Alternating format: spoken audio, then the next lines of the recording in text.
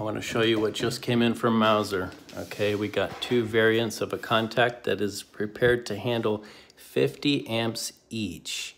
So it's this one and that one.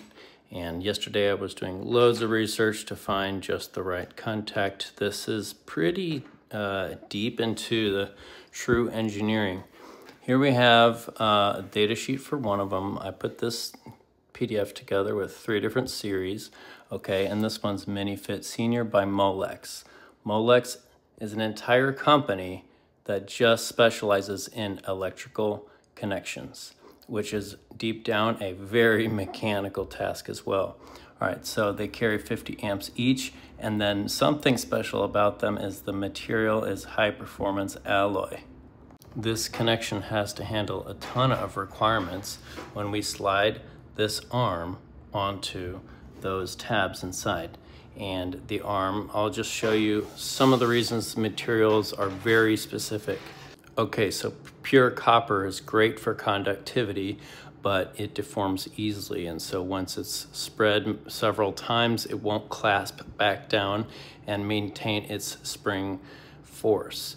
Then if you were to do spring steel and plate it with gold, the trouble is we have a wear condition with 100 different plugs and unplugs is going to pull that plating off. Inside of your power tool batteries, you'll notice that they have a surface, a texture there that has ridges, almost like a file. That means the tab component is almost going to scratch its way into the center of this. So if there's any debris and dust or moisture in between those two, they still bite in just a little bit.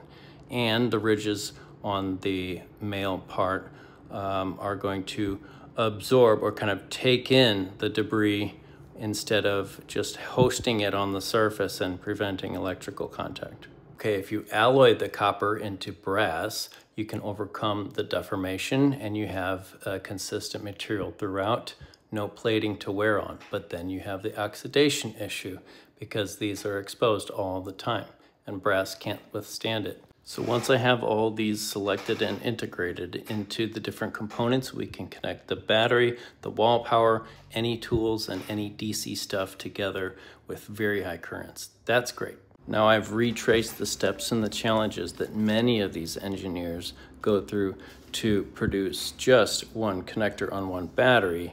Then I can appreciate all of these little contacts and their materials and plating so much more.